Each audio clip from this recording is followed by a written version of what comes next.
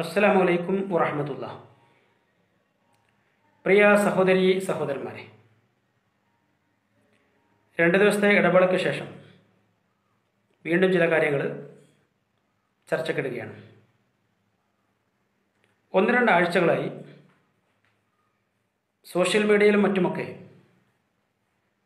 നമ്മുടെ യുക്തിവാദി സുഹൃത്തുക്കൾ പുറത്തുവിട്ടുകൊണ്ടിരിക്കുന്ന ചില തമാശകൾ തീരെ കണ്ടില്ലെന്ന് നടിക്കാൻ പറ്റാത്തതുകൊണ്ട് അവയെക്കുറിച്ചുള്ള ചില കാര്യങ്ങൾ ആണ് ഇന്ന് ഇവിടെ ചർച്ചയ്ക്ക് വെക്കുന്നത്.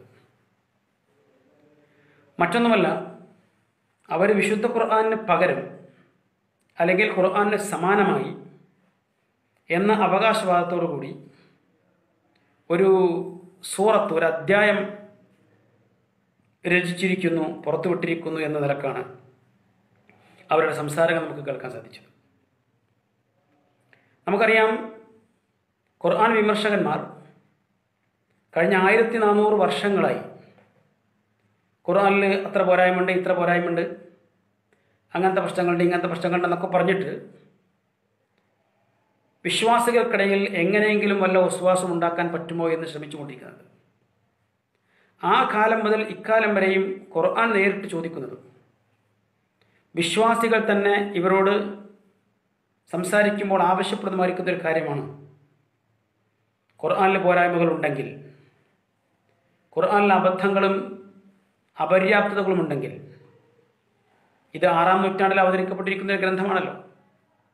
ഇന്ന് അത്യന്താധുനിക സംവിധാനങ്ങൾ മുഴുവനുമുള്ള, ശാസ്ത്ര സാങ്കേതിക വിദ്യകളുടെ സപ്പോർട്ടുള്ള, ആയിരക്കണക്കിന് സാഹിത്യകാരന്മാരെയും കവികളെയും കലാകാരന്മാരെയും ചിന്തകന്മാരെയും ബുദ്ധിരാക്ഷസന്മാരെയും ഒക്കെ യഥേഷ്ടം ലഭിക്കുന്ന ഈ ഒരു കാലത്ത് ഖുർആനിന് ബദലായി അതിനേക്കാൾ മികച്ച ഒരു മാനിഫെസ്റ്റോ നിങ്ങൾക്ക് എന്തുകൊണ്ട് അവതരിപ്പിച്ചുകൂടാ എന്ന ചോദ്യം കാലങ്ങളായി ചോദിക്കുന്നൊരു ചോദ്യമാണ്. അതിനോട് നേരിട്ട് പ്രതികരിക്കാൻ, ക്രിയാത്മകമായി പ്രതികരിക്കാൻ ഇന്നുവരെയും യുക്തിവാദികളുടെ ഭാഗത്ത് നിന്ന് ശ്രമങ്ങളൊന്നും ഉണ്ടായിട്ടില്ല. എന്നാൽ ഇപ്പോൾ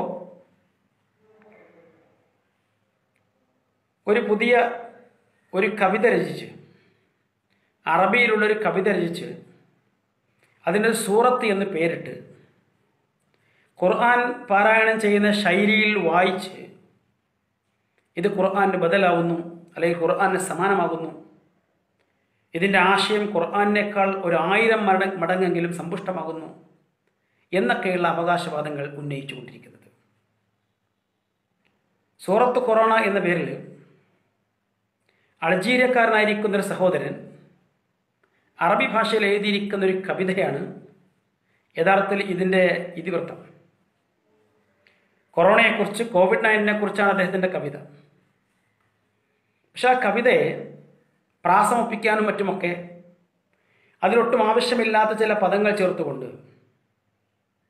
എന്നാൽ അത്യാവശ്യമായിരിക്കുന്ന പല ആശയങ്ങളും ഒഴിവാക്കിക്കൊണ്ട് നടത്തിയിരിക്കുന്ന രചന ഒരു കവിതാ മൂല്യം പോലും പാലിക്കാതെ, അഥവാ അതിൻ്റെ മനോഹാരിത പോലും നഷ്ടപ്പെടുത്തിക്കൊണ്ടാണ് യഥാർത്ഥത്തിൽ വിരചിതമായിട്ടുള്ളത് എന്ന് അത് വായിക്കുന്ന ആർക്കും മനസ്സിലാവും. ഇതാണ് വിശുദ്ധ ഖുർആനിന് ബദലായി ഒരു അധ്യായമെങ്കിലും, ഖുർആൻ്റെ ഒരു അധ്യായത്തിന് ബദൽ ഒരു അധ്യായം. വിശുദ്ധ ഖുർആനിലെ 1-ാമത്തെ അവതരണം, ആദ്യത്തെ 5 വാക്യങ്ങൾ, ഇഖ്റ ബിസ്മി റബ്ബിക്കല്ലദീ ഖലഖൽ ഇൻസാന മിൻ അലഖ് എന്ന് തുടങ്ങുന്ന 5 വാക്യങ്ങൾ മനുഷ്യ സൃഷ്ടിപ്പിൻ്റെ അതിസങ്കീർണതകളിലേക്ക് മനുഷ്യബുദ്ധിയെ വിളിച്ചുണർത്തി കൊണ്ടുപോവുകയും നൂറ്റാണ്ടുകളോളം, ഒരു വേള ഇന്നും പഠനങ്ങൾക്കും അന്വേഷണങ്ങൾക്കും ആലോചനകൾക്കും വിധേയമാക്കപ്പെടുകയും അതിൻ്റെ പേരിൽ തന്നെ ഇസ്ലാമിൻ്റെ വെള്ളി വെളിച്ചത്തിലേക്ക് പല ചിന്തകന്മാരും സയൻറ്റിസ്റ്റുകളുമൊക്കെ കടന്നു വരുന്ന ഒക്കെ നമുക്കറിയാം. അങ്ങനെയുള്ള ഒരു അവതരണമാണ് ഖുർആൻ്റെ തുടക്കം. അവിടെ വന്നിരിക്കുന്ന ഓരോ വിഷയങ്ങൾ മനുഷ്യൻ്റെ വ്യക്തിത്വത്തെ, അസ്തിത്വത്തെ, അവൻ്റെ മഹത്വത്തെ ഒക്കെ, അവൻ്റെ വ്യതിരിക്തതയൊക്കെ വളരെ വ്യക്തമായി കൃത്യമായി ബോധ്യപ്പെടുത്തിക്കൊണ്ട് ഇനിയും നൂറ്റാണ്ടുകൾ ജീവിക്കുന്ന ആളുകൾക്ക് പഠിക്കാനും ചിന്തിക്കുവാനും ആലോചിക്കുവാനും അവസരങ്ങൾ നൽകിക്കൊണ്ടാണ് വിശുദ്ധ ഖുർആനിലെ ആദ്യത്തെ 5 വാക്യങ്ങൾ അവതരിപ്പിക്കപ്പെടുന്നത് എന്ന് അതിനെക്കുറിച്ച് നിഷ്പക്ഷമായി പഠിക്കാൻ ശ്രമിക്കുന്ന ആർക്ക് മനസ്സിലാവും. എന്നാൽ ഇതിന് പകരം കൊണ്ടുവന്നിരിക്കുന്ന നമ്മുടെ പുതിയ സൂറത്ത്, അതിൻ്റെ പ്രത്യേകത നമുക്കറിയാം. COVID-19 നമ്മളതിനെക്കുറിച്ച് കേൾക്കാൻ തുടങ്ങിയിട്ട്, അനുഭവിക്കാൻ തുടങ്ങിയിട്ട് ഒരു 5-6 മാസം കഴിഞ്ഞല്ലോ. ചൈനയിൽ നിന്നാണ് അതിൻ്റെ ഉത്ഭവം എന്നാണ് നമ്മൾ മനസ്സിലാക്കുന്നത്. എന്നാൽ അത് കടന്നു വരികയും അതിനൊരു കൃത്യമായ ചികിത്സയിലേക്ക് എത്താൻ, ഒരു ശരിയായ മരുന്ന് കണ്ടെത്താൻ ശാസ്ത്രത്തിന് ഇപ്പോഴും സാധിച്ചിട്ടില്ലാത്തൊരു പശ്ചാത്തലത്തിൽ ചില മുൻകരുതലുകൾ, ചില പ്രിക്കോഷൻസാണ് യഥാർത്ഥത്തിൽ എല്ലാ ആരോഗ്യ പ്രവർത്തകരും മുന്നോട്ട് വെച്ചുകൊണ്ടിരിക്കുന്നത്. അതിൻ്റെ ഭാഗമായി നല്ല സോപ്പ് കൊണ്ട് കൈ കഴുകാനും, സാനിറ്റൈസർ ഉപയോഗിക്കാനും, പുറത്തിറങ്ങുമ്പോൾ മാസ്ക് ഉപയോഗിക്കാനും, സാമൂഹ്യ അകലം പാലിക്കാൻ, അതോടൊപ്പം രോഗമുണ്ടെന്ന് സംശയിക്കപ്പെടുന്ന ആളുകളെ ക്വാറന്റൈൻ ചെയ്യാൻ, രോഗികളെ ഐസൊലേഷൻ വാർഡുകളിൽ അഡ്മിറ്റ് ചെയ്യുവാൻ, അങ്ങനെയുള്ള കുറേ നിർദ്ദേശങ്ങൾ ഇതുമായി ബന്ധപ്പെട്ട് വന്നു കഴിഞ്ഞിട്ടുണ്ട്. ചെറിയ കുട്ടികൾ, അതുപോലെ ഒരു 65 വയസ്സിന് മുകളിലുള്ളവരൊക്കെ പുറത്തിറങ്ങുന്നത് ശ്രദ്ധിക്കണം തുടങ്ങി പല കാര്യങ്ങളും. ഇതൊക്കെ നമ്മുടെ ആരോഗ്യ പ്രവർത്തകന്മാർ കഴിഞ്ഞ 5-6 മാസമായി ലോകത്തെമ്പാടുമുള്ള മനുഷ്യർക്ക് നൽകിയിരിക്കുന്ന മെസ്സേജുകളാണ്. എന്നാൽ ഈ വിഷയത്തിൻ്റെ സംക്ഷിപ്തമായിരിക്കുന്ന സൂചനകൾ മതഗ്രന്ഥങ്ങളിൽ നമുക്ക് കാണാൻ കഴിയുമെന്നുള്ളത് മറ്റൊരു വസ്തുതയുമാണ്. മഹാമാരി ഉണ്ടാകുമ്പോൾ, പകർച്ചവ്യാധി ഉണ്ടാകുമ്പോൾ പാലിക്കേണ്ട മര്യാദകൾ എന്താണ് എന്ന് പ്രവാചക തിരുമേനി സ്വല്ലല്ലാഹു അലൈഹി വസല്ലം അന്ന് പഠിപ്പിച്ചു വെച്ചതിനെ ഏതാണ്ട് അതിൻ്റെ കുറച്ചുകൂടി വിശദമായ ഒരു രൂപത്തിലും ഭാവത്തിലും ആധുനിക ആരോഗ്യ പ്രവർത്തകന്മാർ നമ്മുടെ മുമ്പിൽ സമർപ്പിച്ചുകൊണ്ടിരിക്കുന്നു എന്നുള്ളതാണ് ഒരു വസ്തുത. ഞാൻ ചോദിപ്പിച്ചത് അതുമായി ബന്ധപ്പെട്ട് ഇപ്പോൾ നിലവിലുള്ള വിവരങ്ങളൊന്നും ഈ ഒരാഴ്ചക്കുള്ളിൽ വന്നതല്ല എന്ന്. നമ്മുടെ ആരോഗ്യ പ്രവർത്തകന്മാർ 5-6 മാസമായി കാര്യങ്ങൾ സംസാരിച്ചു കൊണ്ടിരിക്കുന്നുണ്ട്. എന്നാൽ മതഗ്രന്ഥം 1400 വർഷങ്ങൾക്ക് മുമ്പ് ഈ വിഷയം സംസാരിച്ചിട്ടുണ്ട്.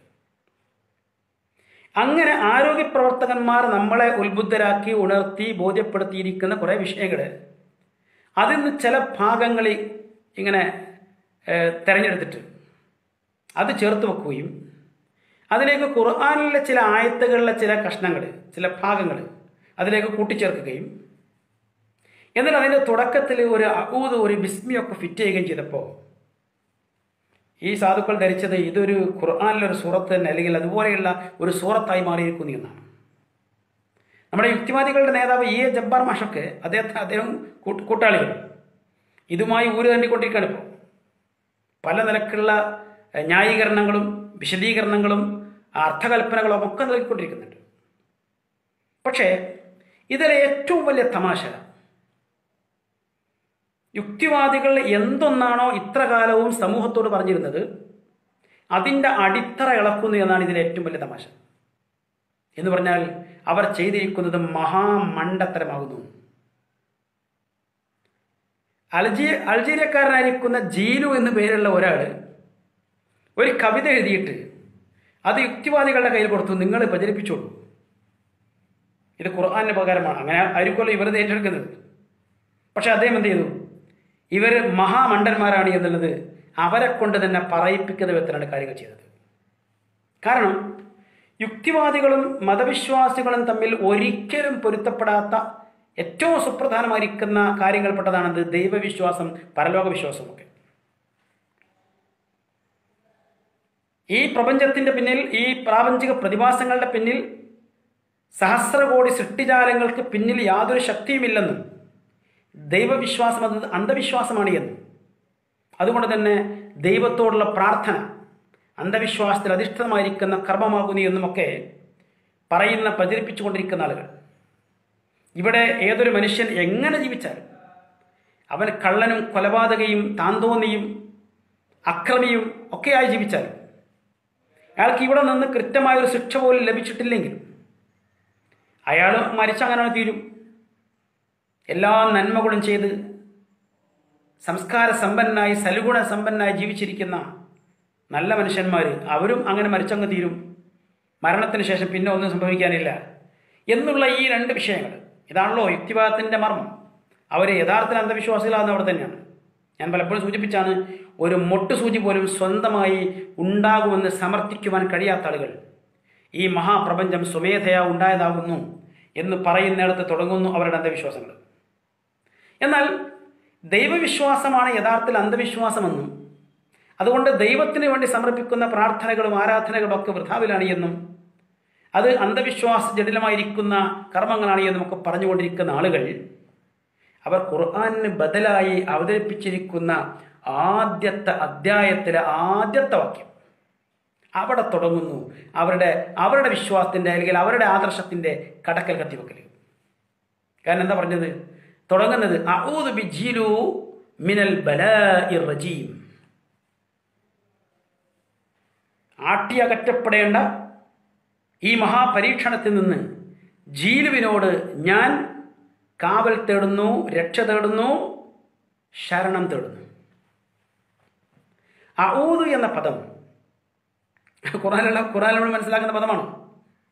ഖുർആൻ പറഞ്ഞിട്ടുണ്ട്, ഫഇദാ ഖറഅത്തൽ ഖുർആന ഫസ്തഇദ് ബില്ലാഹ്.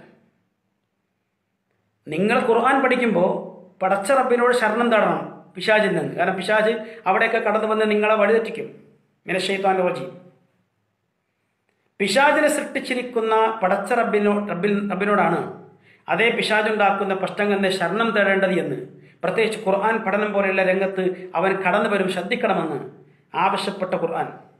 അതുകൊണ്ട് പഠിപ്പിച്ചു അഊദു ബില്ലാഹി മിനശ്ശൈത്വാനിർ റജീം. അവിടെ പറയുന്ന അഊദു എന്നത് യഥാർത്ഥത്തിൽ എന്താണ്? അത് പ്രാർത്ഥനയാണ്, ശരണം വിളിയാണ്, ശരണതേട്ടമാണ്, കാവൽ തേട്ടമാണ്. ഇങ്ങനെ ശരണം തേടിക്കൊണ്ട് പ്രാർത്ഥിച്ചുകൊണ്ട് തുടങ്ങുന്ന ഒരു പരിപാടി യുക്തിവാദികളുടെ ആശയത്തിൻ്റെ കടക്കൽ കത്തിവെക്കുന്നതാണെന്ന് ഞാൻ പറഞ്ഞത്. അവർ ചെയ്തു വെച്ചത് ഏറ്റവും വലിയ സൂപ്പർ മണ്ടത്തരം. ഇവിടെ ഈ പറയുന്ന ജീലുവിന് നമുക്കൊരു ബിഗ് സല്യൂട്ട് കൊടുക്കാം. കാരണം ഈ മണ്ടത്തരം ഇവരെ കൊണ്ട് ലോകമെമ്പാടും എത്തിക്കുന്ന പണിയാണ് അദ്ദേഹം ചെയ്തത്. ഞാൻ വീണ്ടും പറയുന്നത്, അഊദു എന്നത് ശരണം തേടലാണ് അഥവാ പ്രാർത്ഥനയാണ്. ഒരു സംഗതി പ്രാർത്ഥനയായി മാറുന്നത് ഒരു അദൃശ്യ ശക്തിയിലുള്ള വിശ്വാസം ഉണ്ടാകുമ്പോഴാണ്, അല്ലെങ്കിൽ അതൊന്നുമല്ല. ഈ ആദത്ത് യഥാർത്ഥത്തിൽ അങ്ങനെയുള്ള ഒരു പ്രാർത്ഥനയാണ് എന്ന് വിശുദ്ധ ഖുർആൻ ബോധമുള്ള, അറബി ഭാഷയിൽ ബോധമുള്ള ആൾക്ക് മനസ്സിലാവും. അപ്പോൾ വളരെ കൃത്യമായി തങ്ങളുടെ വിശ്വാസത്തിൻ്റെ ആദർശത്തിൻ്റെ നെടുകപ്പെടുത്തിക്കൊണ്ടാണ് ഇവർ ഇത് തുടങ്ങി വെച്ചെന്നർത്ഥം. എന്നിട്ടോ ഈ മഹാമാരിയിൽ നിന്ന് ഇത് അടിച്ചോടിക്കേണ്ട, അകറ്റി നിർത്തപ്പെടേണ്ട മഹാവ്യാധിയാണ്, പരീക്ഷണമാണ്. അതിൽ നിന്ന് ആരോടാ രക്ഷ തേടുന്നത്? നമ്മുടെ ജീലുവിനോട്. ആരാ ജീലു? ഒരു സൂപ്പർ പവറാണ്. ആ ജീലുവിന് സ്വന്തം ഈ കൊറോണ ബാധയിൽ നിന്ന് രക്ഷപ്പെടാൻ കഴിയുമോ? എന്നിട്ടല്ലേ മറ്റുള്ളവരെ രക്ഷപ്പെടുത്തുക. നമ്മളടക്കമുള്ള ആളുകൾ അദ്ദേഹത്തോട് രക്ഷ തരണമെങ്കിൽ ചുരുങ്ങിയത് അദ്ദേഹത്തിന് സ്വയം ഒരു രക്ഷ വേണ്ടേ? ഈ ജീലു എന്ന് പറയുന്ന മനുഷ്യൻ ഒരു കൊറോണ രോഗി കടന്നു വരുന്നത് കണ്ട കൊറോണ രോഗിയാണെന്ന് മനസ്സിലാക്കി കഴിഞ്ഞാൽ അയാളുടെ അടുത്ത് നിൽക്കുമോ അതോ ഓടി രക്ഷപ്പെടുമോ? അപ്പോൾ സ്വന്തത്തെ പോലും ഈ മഹാമാരിയിൽ നിന്ന് സ്വയം രക്ഷപ്പെടുത്തുവാൻ കഴിയാത്ത ഒരാൾ, അയാളിലാണ് നമ്മുടെ യുക്തിവാദികൾ എന്ത് ചെയ്യുന്നത്? ഈ മഹാമാരിയിൽ നിന്ന് രക്ഷ തേടിക്കൊണ്ട് ശരണം തേടുന്നത്. ഇതിനേക്കാൾ വലിയൊരു മണ്ടത്തരം ദുനിയാവിൽ വേറെ ആരെങ്കിലും പറയുകയോ പ്രവർത്തിക്കുകയോ ചെയ്യുന്നുണ്ടോ? അതാ പറഞ്ഞത്. പക്ഷേ വിശുദ്ധ ഖുർആൻ അഊദു ബില്ലാഹി മിനശ്ശൈത്വാനിർ റജീം എന്ന് പറയുമ്പോൾ അള്ളാഹുവിന് മാത്രം പിടിച്ചു കെട്ടാൻ പെടുന്ന ഒരു ടീം, അതാണ് ശൈത്താനിയത്ത്. അത് അള്ളാഹുവിനോട് തന്നെ ശരണം തൊടുക എന്നുള്ളത്, അതാണ് വിശ്വാസികൾ ചെയ്തുകൊണ്ടിരിക്കുന്നത്. അത് അവരുടെ പ്രാർത്ഥനയാണ്. ഖുർആൻ ആവശ്യപ്പെടുന്നുണ്ട് പല സന്ദർഭങ്ങളിലും, നിങ്ങൾ അങ്ങനെ പ്രാർത്ഥിക്കണം, അങ്ങനെ കാവൽ തേടണമെന്ന്. അപ്പോൾ ഒന്നാമത്തെ മണ്ടത്തരം കൃത്യമല്ലോ. ഇനി രണ്ടാമത്തത്, ബിസ്മി ജീലു അർ റഹ്മാൻ റഹീം. ജീലുവിൻ്റെ പേരിലാണ് ഈ പരിപാടി തുടങ്ങുന്നത്. ആരാണ് ജീലു? ഒന്ന് അർ റഹ്മാനാണ്, മറ്റൊന്ന് അർ റഹീമാണ്. അർ റഹ്മാൻ എന്ന് പറഞ്ഞാൽ നമുക്കറിയാം, ഈ പ്രപഞ്ചത്തിലെ മുഴുവൻ സൃഷ്ടിജാലങ്ങൾക്കും കരുണ ചെയ്യുന്നവൻ. അങ്ങനെ മുഴുവൻ സൃഷ്ടിജാലങ്ങൾക്കും കരുണ ചെയ്യുന്ന ഒരു ശക്തിയായി മാറിയിരിക്കുന്നു ജീലു. ഞാൻ നേരത്തെ പറഞ്ഞപ്പോൾ സൂപ്പർ പവർ ആയിരിക്കുന്നു. ആണോ? അങ്ങനെ യുക്തിവാദികൾക്ക് വാദമുണ്ടോ? ഈ ജീലുവിന് സ്വന്തത്തോട് കരുണ ചെയ്യാൻ കഴിയുമോ? തൻ്റെ കൂട്ടുകാരോട്, കുടുംബത്തോട് പൂർണ്ണമായി കരുണ ചെയ്യാൻ കഴിയുമോ? താൻ തന്നെയും ആരുടെയൊക്കെ കാരുണ്യം ആവശ്യമുള്ളവനാണ് എന്നല്ലേ വസ്തുത? എന്നിട്ട് ലോകത്തുള്ള മുഴുവൻ സൃഷ്ടിജാലങ്ങളോടും കരുണ ചെയ്യുന്നവൻ എന്ന അർത്ഥത്തിൽ അർ-റഹ്മാൻ. പിന്നെയോ ജീലുവിൻ്റെ ഈ മാതിരി കാര്യങ്ങൾ അംഗീകരിക്കുന്ന ആളുകളുണ്ടാവും, അവരോട് പ്രത്യേകം കരുണ ചെയ്യുന്ന അർ-റഹീം. അങ്ങനെയുള്ള ജീലുവിൻ്റെ നാമത്തിൽ ഞാൻ വീണ്ടും പറയുന്നു, അദ്ദേഹത്തിന് നല്ല അഭിനന്ദനങ്ങൾ നമ്മൾ അറിയിക്കണം. കാരണം ഈ ആളുകൾ ഇവർ ഭയങ്കര ബുദ്ധിമാന്മാരാണ്, ഭയങ്കര ചിന്തകന്മാരാണ്, ഭയങ്കര യുക്തിബോധമുള്ളവരാണ് എന്നാ പറയാറുള്ളത്. അവരുടെ യുക്തിബോധം എന്ന് പറയുന്നത് ഒരു മന്ദബുദ്ധിക്ക് പോലും അതിൻ്റെ അടുത്തേക്ക് പോലും എത്തില്ല എന്നുള്ളത് ഇവരിലൂടെ തന്നെ അദ്ദേഹം ശരിക്ക് പുറത്തു കൊണ്ടുവന്നു. ഇതിപ്പോൾ നമ്മുടെ ജബ്ബാർ സാഹിബ് എന്ത് ചെയ്തു? ഖുർആൻ്റെ സ്റ്റൈലിൽ, ഖുർആൻ പാരായണം ചെയ്യുന്ന സ്റ്റൈലിൽ ഇങ്ങനെ കണ്ട് വായിപ്പിച്ചിട്ടുണ്ട് ആർക്കോട്ടോ. അവിടെ മൂപ്പര പകരം അർത്ഥം കൊടുത്തിട്ടുണ്ട്. അവിടെ കൃത്യമായിട്ട് പറഞ്ഞു, ഔദു ബിജീലു മിനൽ ബലാഇർ റജീം ബിസ്മി ജീലു അർ-റഹ്മാനിർ റഹീം. ഇപ്പോൾ ഉറപ്പായല്ലോ, ഖുർആന് ബദലായി, ഖുർആനെ പോലെ തന്നെയായി. ഇനി ഇദ്ദേഹത്തിൻ്റെ ഭാഷയിൽ പറഞ്ഞാൽ ഖുർആനേക്കാൾ 1000 ഇരട്ടിയെങ്കിലും ആശയ സമ്പുഷ്ടവുമായി. ഇത് നമ്മൾ എന്താ പറയുക അവരോട്? ഇനി ചെയ്തെന്താ അറിയോ? ഞാൻ നേരത്തെ പറഞ്ഞ പോലെ തന്നെ ഇതൊരു കവിതയാണ്, അറബി കവിത. അതിൽ പ്രാസഭംഗി ഒപ്പിക്കാൻ വേണ്ടിയിട്ട് ആവശ്യമില്ലാത്ത കുറേ പദങ്ങൾ ചേർത്തിട്ട് അതങ്ങ് ശരിക്കും കൊളാക്കി. ഞാൻ പറഞ്ഞല്ലോ, അത് ആ ഒരു അനാവശ്യ പദങ്ങളെങ്കിൽ അതിലില്ലായിരുന്നെങ്കിൽ ഒരു കവിത എന്ന നിലക്ക്, കൊറോണയെക്കുറിച്ചുള്ള കവിത എന്ന നിലക്ക് നമുക്കത് ആലോചിക്കാമായിരുന്നു, ആസ്വദിക്കാമായിരുന്നു. അതിന് മനോഹാരിത ഉണ്ടാവും. കാരണം ഇത് വെച്ചൊക്കെ മനസ്സിലാവും. ഖൂഫീൻ വൽ ഫിറൂസിൽ മുബീൻ ബൽ അജിബു അൻ ജാഅഹും മിനസ്ഫീരിൽ ബഈദ്. ഈ ബൽ അജിബു, അതുപോലെ അൻജാ, ഇതൊക്കെ ഖുർആനിലുള്ള വാക്യങ്ങൾ എടുത്ത് കൊടുത്താണ്. നേരത്തെ ബിസ്മി പോലെ ഔദ് പോലൊക്കെ തന്നെ ഖുർആനിലുള്ള പദങ്ങളോട് ചേർത്ത് വെച്ചു. എന്നിട്ട് അതിലേക്ക് എന്ത് ചെയ്തു? എന്താണ് ഇപ്പോൾ ഇവിടുത്തെ അത്ഭുതം? വിദൂരത്തുള്ള ചൈനയിൽ നിന്ന് ഇങ്ങനെ രോഗം വന്നു എന്നുള്ളതാണ് അത്ഭുതം. ഈ രോഗം ഒരു അത്ഭുതമാണെങ്കിൽ, ഇതൊരു ആശങ്കയാണെങ്കിൽ, ഇതൊരു ഭയപ്പാടാണെങ്കിൽ, അത് ചൈനയിൽ നിന്ന് വരുന്നു എന്നുള്ളതുകൊണ്ട് പ്രത്യേകിച്ച് വല്ലതും ഉണ്ടോ? ഇന്ത്യയിൽ നിന്നാണെങ്കിലോ, അമേരിക്കയിൽ നിന്നാണെങ്കിലോ, അറേബ്യ എന്നാണെങ്കിലോ? അറേബ്യ എന്നാണെങ്കിൽ ചിലപ്പോൾ വേറെ ചില വ്യാഖ്യാനം കൂടി ഉണ്ടാവാൻ സാധ്യതയുണ്ട്. അങ്ങനെ ചൈനയിൽ നിന്ന് വന്നുള്ള ഭയങ്കര അത്ഭുതം. അതും ചൈന വളരെ വിദൂരത്താണ്. എന്തായിരുന്നാലും ചൈനക്കാരല്ലാത്തവർക്ക് ഇങ്ങനൊരു സംഗതി പറയാൻ പറ്റൂ എന്നുള്ളത് മറ്റൊരു വിഷയം ഇരിക്കട്ടെ. ഇനി ഇതിൽ ഭയങ്കര തമാശകൾ. ഫഖാലൽ കാഫിറൂന ഇന്നഹു മറദുൻ അദീദ്. പിടികൊടുക്കാത്ത, വഴങ്ങാത്ത ഒരു രോഗമാണെന്ന് കാഫിറുകൾ പറഞ്ഞു. ഞാൻ നേരത്തെ പറഞ്ഞു, ഈ രോഗത്തെക്കുറിച്ച് സർവ്വ നടത്തിക്കൊണ്ടിരിക്കുന്നവർ ഇവിടുത്തെ ആരോഗ്യ പ്രവർത്തകർ മൊത്തത്തിൽ മനുഷ്യരും ഈ വിഷയത്തെക്കുറിച്ച് നല്ല ധാരണയുള്ളവരാണ്. എല്ലാവർക്കും അതിനെക്കുറിച്ച് കൃത്യമായ ധാരണകളുണ്ട്, അറിവുകളുണ്ട്. അവരതുകൊണ്ട് തന്നെ അതിനെ ശ്രദ്ധിച്ചുകൊണ്ടാണ് മുന്നോട്ട് പോകുന്നത്. അവിടെ കാഫിർ മുഅ്മിൻ എന്നുള്ള വല്ല വ്യത്യാസമുണ്ടോ? എന്തെങ്കിലും പറഞ്ഞൊപ്പിക്കണ്ടേ ഖുർആൻ എടുത്തിട്ട്? കല്ല ബൽ ഹുവൽ മൗത്തുൽ അഖീദ്. മരണം ഉറപ്പായൊരു സംഗതിയാണ്. ആ മരണം ഉറപ്പ് തന്നെയാണ്.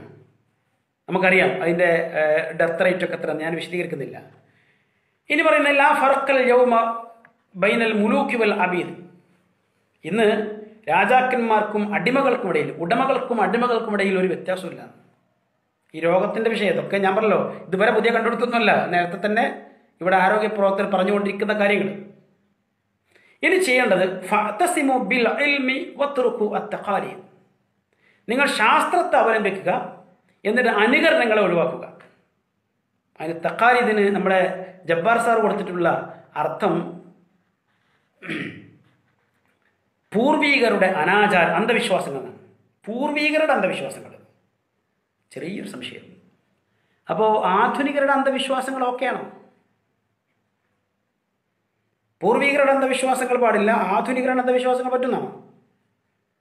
തഖലീദിന്റെ ശരിക്കുള്ള അർത്ഥം പറഞ്ഞാൽ മതി. ഇരിക്കട്ടെ, തീർന്നില്ല. വലാ തഖ്റുജൂ ലിതശ്തറു സമീർ. നിങ്ങൾ മൈദ വാങ്ങാൻ വേണ്ടി പുറത്തിറങ്ങരുത് കേട്ടോ. വലിയൊരു ഉപദേശമാണ് മൈദ വാങ്ങാൻ. വേറെ എന്തെങ്കിലും വാങ്ങാൻ പുറത്തിറങ്ങാൻ പറ്റുമോ? അതല്ല, ഈ മൈദയെ അവിടെ സെപ്പറേറ്റ് പ്രത്യേകം പറയാൻ വല്ല കാരണമുണ്ടോ?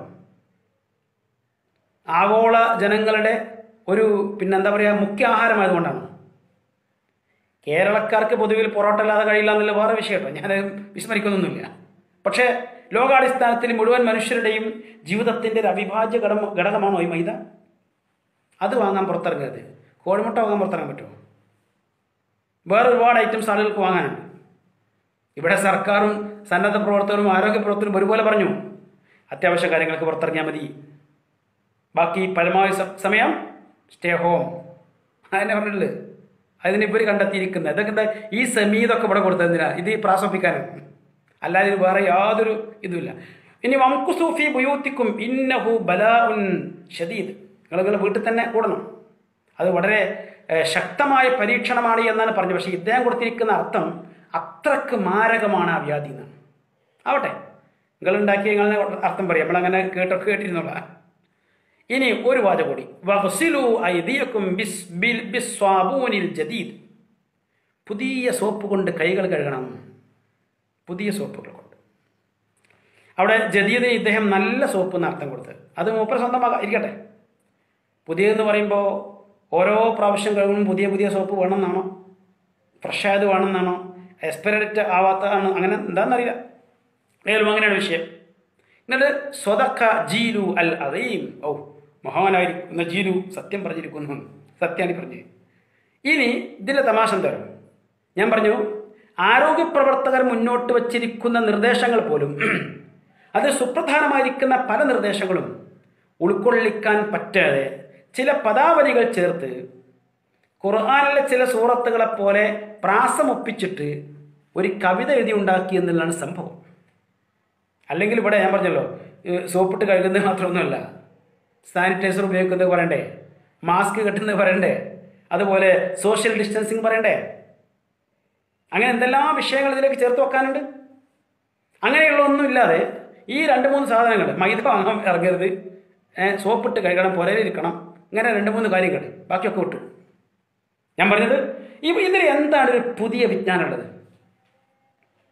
ഇന്ന് ലോകത്തുള്ള മഹാഭൂരിപക്ഷം ആളുകൾക്കും ധാരണയുള്ള വിവരമുള്ള കൃത്യമായ അറിവുള്ള ഒരു കാര്യത്തിൽ അവരുടെ അറിവിൽ ഉള്ളതുപോലും പൂർണ്ണമായി ചേർക്കാതെ ഒരു കവിത എഴുതി പുറത്തിറക്കിയിട്ട് ഇത് വിശുദ്ധ ഖുർആന്റെ ബദലാകുന്നു, അതിന് സമാനമാകുന്നു എന്ന് പറയണമെങ്കിൽ നിങ്ങളുടെ അവസ്ഥ എന്താണ്? ഞാൻ കരുതുന്നത് ഇത് കുറച്ചൊക്കെ ഒരു ബുദ്ധിയുള്ള ടീമാണെന്നാണ്. പക്ഷേ ഇത്ര വലിയ മണ്ടത്തരമാണ് ഇവർ ചെയ്തുകൊണ്ടിരിക്കുന്നത്, പറഞ്ഞുകൊണ്ടിരിക്കുന്നത് എന്ന് ഇതിലൂടെ വളരെ കൃത്യമായി ബോധ്യമായി എന്ന് മാത്രം. ഇതാണ് വിശുദ്ധ ഖുർആന് ബദലായി, സമാനമായി 1000 ഇരട്ടിയോളം ആശയസമ്പുഷ്ടം എന്നൊക്കെ പറഞ്ഞുകൊണ്ട് നമ്മുടെ ജബ്ബാർ മാഷും ടീമും കൊണ്ട് നടക്കുന്നത്, ആളുകളെ പറഞ്ഞു പറ്റിക്കാൻ നോക്കുന്നത്. അപ്പോൾ കാര്യം വളരെ വ്യക്തമായി. പക്ഷെ വിശുദ്ധ ഖുർആൻ എന്ത് ചെയ്തു? അതിൻ്റെ തുടക്കത്തിൽ പടച്ച തമ്പുരാൻ ഈ പ്രപഞ്ചത്തിൻ്റെ സൃഷ്ടികർത്താവിനെ പഠിക്കാനും മനസ്സിലാക്കാനും അറിയാനും ഉൾക്കൊള്ളുവാനുമുള്ള വഴികൾ പറഞ്ഞു കൊടുത്തു. അതിന് സൃഷ്ടികളെക്കുറിച്ച് പഠിക്കാൻ, ആ സൃഷ്ടികളിൽ ശ്രേഷ്ഠനായിരിക്കുന്ന മനുഷ്യനെക്കുറിച്ച് പഠിക്കാൻ അവിടെ ആരംഭിക്കാൻ പറഞ്ഞു. ആ മനുഷ്യൻ്റെ പ്രത്യേകതയും മഹത്വവും ചൂണ്ടിക്കാണിച്ചുകൊണ്ട് പേനയുടെ അഭ്യാസം അടക്കമുള്ള കാര്യങ്ങൾ, അവൻ്റെ ഐഡൻറ്റിറ്റി അടക്കമുള്ള കാര്യങ്ങളാണ് സൂചിപ്പിച്ചത്. അങ്ങനെ നമ്മളിങ്ങനെ കാലങ്ങളോളം പഠിക്കാൻ, നൂറ്റാണ്ടുകൾ കൊണ്ടാണ് ഈ പറഞ്ഞിടത്തേക്ക് ശാസ്ത്രലോകത്തിന് പൂർണ്ണമായി എത്തിച്ചേരാൻ സാധിച്ചിട്ടുള്ളത്. അങ്ങനെയുള്ള കാര്യങ്ങൾ പറഞ്ഞു തുടങ്ങിയിരിക്കുന്ന ഖുർആൻ അത് അവസാനിപ്പിക്കുമ്പോൾ ഒന്നുകൂടി പറഞ്ഞു, വത്തഖൂ യൗമൻ തുർജഊന ഫീഹി ഇലല്ലാഹ്, നിങ്ങളൊരു ദിവസത്തെ ഭയപ്പെടണം, സൂക്ഷിക്കണം. ആ ദിവസം നിങ്ങൾ പടച്ച തമ്പുരാനിലേക്ക് തന്നെ തിരിച്ചു വരും. സുമ്മ തുവഫാ കുല്ലു നഫ്സിൻ മാ കസബത് വഹും ലാ യുദലമൂൻ, പിന്നീട് ഓരോ മനുഷ്യരും അവരെന്തു ചെയ്തു, അവരെന്തൊക്കെ പ്രവർത്തിച്ചു, അതിനുള്ള കൃത്യമായ കണിശമായ പ്രതിഫലം അവർക്ക് ലഭിച്ചിരിക്കും. ആരോടും ഒരു തരിമ്പും അനീതി കാണിക്കപ്പെടുകയില്ല. ഈ 2 വിഷയങ്ങളെ, ദൈവവിശ്വാസത്തെയും പരലോക വിശ്വാസത്തെയും പരസ്പരം ഘടിപ്പിച്ച് അവ രണ്ടിനുമിടയിലുള്ള ഈ ഭൂമിയിലെ മനുഷ്യന്റെ ജീവിതത്തിൽ കൃത്യമായ അവബോധമുണ്ടാക്കി കൊടുത്ത, കൃത്യമായ വഴി കാണിച്ചു കൊടുത്തിരിക്കുന്ന, മാർഗദർശനമായിരിക്കുന്ന വിശുദ്ധ ഖുർആനെ, ജീവിതത്തിൻ്റെ മുഴുവൻ മേഖലകളിലേക്കും വെളിച്ചം വീശുന്ന വിശുദ്ധ ഖുർആനെ, അത് തെറ്റും അബദ്ധങ്ങളുമുണ്ടെന്ന് കണ്ടെത്താൻ ശ്രമിച്ചു നടക്കുന്ന ആളുകൾ ഒരുപാട് കാലം പകരമൊന്ന് ചോദിച്ചപ്പോൾ എടുത്തു നിൽക്കുന്ന മുതൽ ഇത്ര ഗംഭീരമാണ് എന്ന് നമുക്ക് മനസ്സിലായി. ഞാൻ സൂചിപ്പിച്ചത് എന്തായിരുന്നാലും യുക്തിവാദികൾ അറിയാതെയെങ്കിലും ഒരു പ്രാർത്ഥനയുടെ, ഒരു ശരണം വിളിയുടെ, ഒരു ശരണം തേട്ടത്തിൻ്റെ അവസ്ഥയിലേക്ക് എത്തിയിരിക്കുന്നു. ഈ ഒരു പ്രത്യേക പശ്ചാത്തലത്തിൽ അത് ചെയ്യിക്കാൻ ഈ ജീലു എന്ന സഹോദരനെ സാധിച്ചതിൽ അദ്ദേഹത്തെക്കുറിച്ച് ഇവർ സൂപ്പർ പവർ എന്ന് വിശ്വസിച്ചാലും ഇല്ലെങ്കിലും അദ്ദേഹത്തിന് സാധിച്ചത് അദ്ദേഹത്തിൻ്റെ മിടുക്ക് തന്നെയാണ് എന്ന് പറയാതിരിക്കാൻ നിർവാഹമില്ല. അതുകൊണ്ട് അദ്ദേഹത്തെ ഒരിക്കൽ കൂടി അഭിനന്ദനം അറിയിച്ചുകൊണ്ട് തൽക്കാലം ഈ വാക്കുകൾ ഇവിടെ അവസാനിപ്പിക്കുകയാണ്. പടച്ചതമ്പുരാൻ നമ്മെ അനുഗ്രഹിക്കട്ടെ. വആഖിറു ദഅ്വാനാ അൽഹംദുലില്ലാഹി റബ്ബിൽ ആലമീൻ. അസ്സലാമു അലൈക്കും വറഹ്മത്തുള്ളാഹി.